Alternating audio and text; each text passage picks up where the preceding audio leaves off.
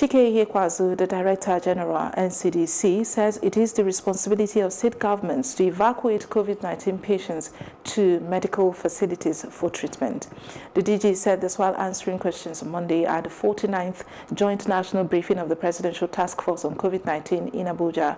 He said the NCDC cannot forcefully take a patient to the hospital as it is not a law enforcement agency.